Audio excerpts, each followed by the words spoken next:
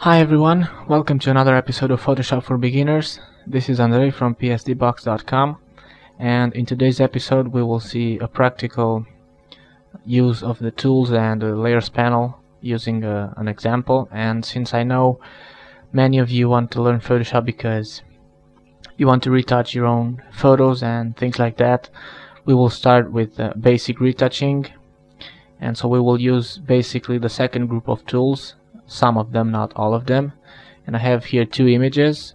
This is a picture that I took myself, and this is a picture that I found on the internet. And we will use some of the tools, and I will show you how to clean an image using these tools here. Remember that if you want to have the same configuration as I have here, with the layers, the history, and the navigator and stuff like that, I already made a video showing you how to customize your workspace, and I'll put the link on the video description or on the video itself, so you can watch that video if you want to. You can download these images if you want to follow along. We will start using the spot healing brush tool, and what I want to do is clean all these spots here. As you can see, all these imperfections on the skin and all these dark spots, and for that we will use the spot healing brush tool. You can also use the healing brush tool if you want to, but the spot healing brush tool works really good for this kind of small imperfections. Right now I could start painting over these spots and start covering them, but instead of doing that I will create a new layer which I will call clean, so that I know this is where I have all my cleaning. The reason why I created this new layer is because I want to have all the retouching that I do to go on these layers, and that's because I don't want to affect the original image. I always want to have the original there and all the retouching on separate layers, just in case I do something wrong. I can simply delete that layer and start over again, and not having to open the image again and things like that. So select the spot healing brush and make sure you activate this option which says sample all layers, and that way you will sample from the layer below, which is the background layer, and all the retouching will go on this new layer that we created. Also make sure you select content aware if you're using CS4 or CS5. If not, proximity match works just as well. So I will select the clean layer and adjust my brush size to more or less the same, to have it on the same size as the imperfections. The hardness somewhere around 20% works well, and the spacing to 25% is okay. And all you have to do is just start painting over these small spots, and you will cover them. It's the easiest tool to work with. The only thing you have to be careful is when you're close to the edges, because this tool will sample from areas that are around the area where you click. So if, for example, if you click here and paint, you will see that it will start mixing the colors, and it's not good. So you have to be careful when you're close to the edges. And it's just as simple as clicking and painting over the spots, and here as well. So I guess you already got the idea. And watch what happens if I deactivate the background layer. You see all the spots here. These are all the spots that I painted, and they are now on the new layer, on the clean layer.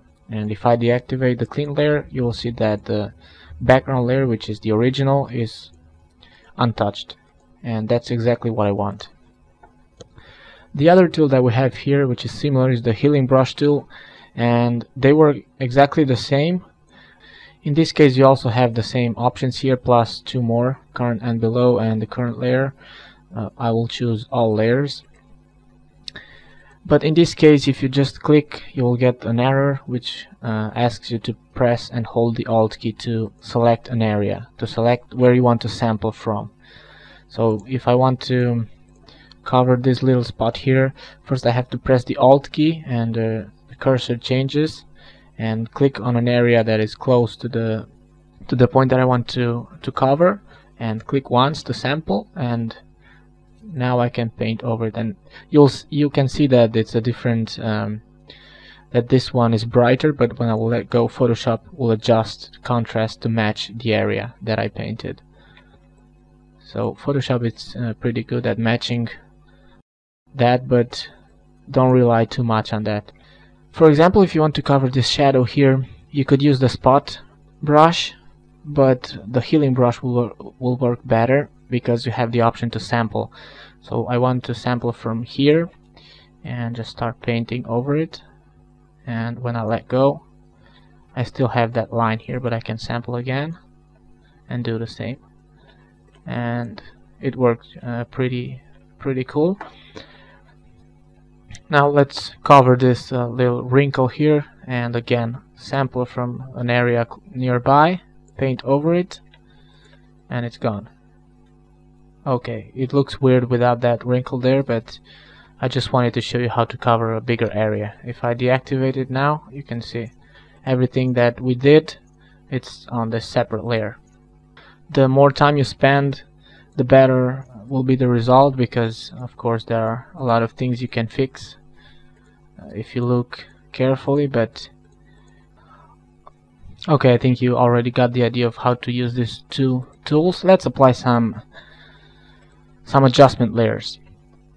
Remember that adjustment layers are located here on this icon here. So I click here, and the first thing I want to do is increase the contrast a bit. So instead of using brightness and contrast, I never use these two ones because, well, for beginners I think it works well, but let's do something else. We will use levels instead. And this adjustment layer, since it's above these two layers, will affect everything. So what we see here is a small histogram. On the left side we have the shadows, and on the right side we have the highlight, and here in the middle are the midtones. And what I want to do is increase the highlights a bit, and also the midtones like that, and just like that.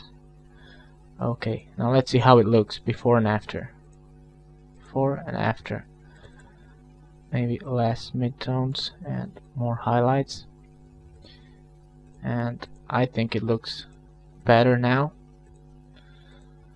These adjustment layers will affect everything that is below them. So if I drag this adjustment layer between the clean and the background layer, watch what happens.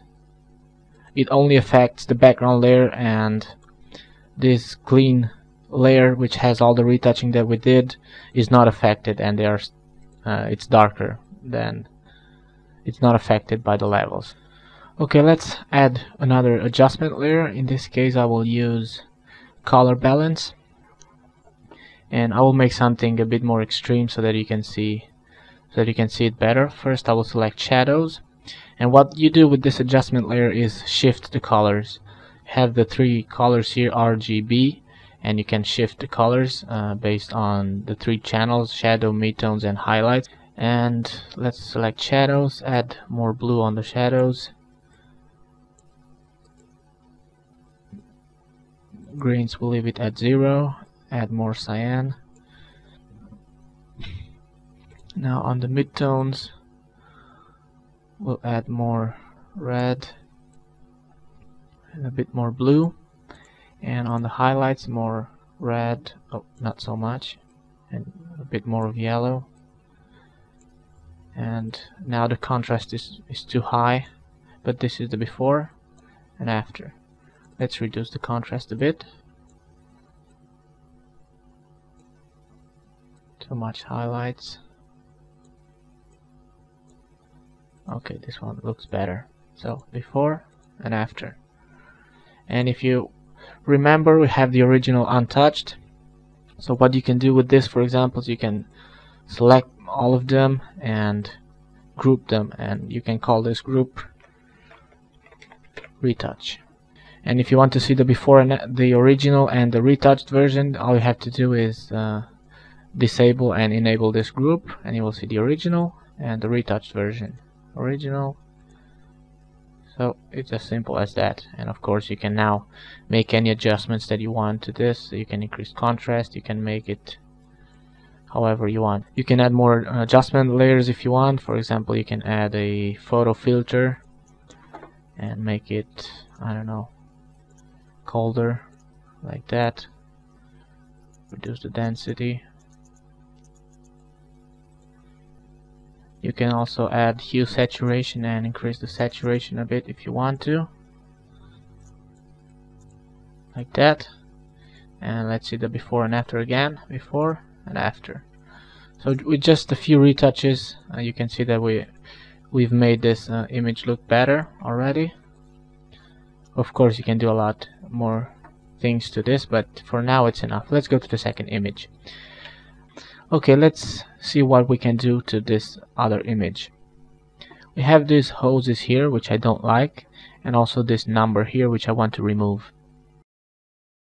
Using the spot healing and the healing brush tool will not work because these are bigger areas and these tools only work for small imperfections like we did on the first image, and so we will use the patch tool for that. The disadvantage of using this tool is that we don't have that option to sample from all layers, so what we have to do is to work on the original. And for that I will create a duplicate of this background layer, and in order to do that you can press Ctrl J or click and drag the background to the new layer icon, and you will create a duplicate of the background. The patch tool is also really easy to use. Once you select it, you first select source and just select the thing that you want to remove. In this case this plate here, and just click on it, drag it over an empty area and let go. And you see that we covered that. We still have some light problems here, but we can fix that. Just select again and drag over an empty area and the number is gone. It's as simple as that. Let's do the same with this hoses here. So select the hoses, click and drag, let go to close the selection and just drag it to a new area and let go, and it's gone. If you still see some lines here from the borders of the selection, you can just select smaller areas and do the same again. Also make sure you don't have, for example, like you'll see this same texture here. You can clean that with the healing brush tool, for example, sample from a place and paint over it. And also this one here, so it actually clones the texture, but you can cover that, and now nobody can tell that there was something here. You can do the same to this one, over to this plate here, but in this case if you want to make a precise selection you can use the marquee tool. Select this, and then with the selection active go down and select the patch tool, and now you can click over the selection and drag it down, and you got it.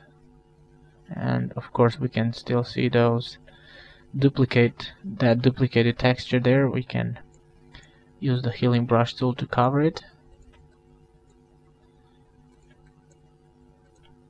and there you have it.